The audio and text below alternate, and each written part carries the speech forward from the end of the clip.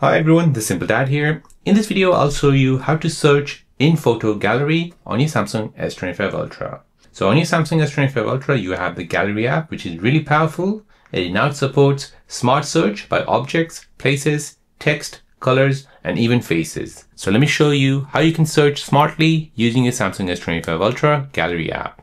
So here, if you're looking for a photo in your gallery app, and you want to find that particular photo, maybe let's say you're finding a photo of a plant which you've taken, and let's just say you want to do a search. So here you can go ahead and tap on search, and here at the bottom you can go ahead and search for the item. So say for example you're searching for a strawberry plant which you have taken pictures of in the past.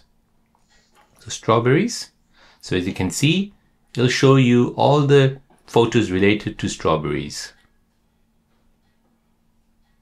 So this is really smart, as your Galaxy AI basically looks at the pictures and tells you the results. So let's say, for example, another example, let's go ahead and search by color. So you want to search a blue photo. So we can go ahead and search for a blue photo, just blue. And here you'll get everything about blue colors.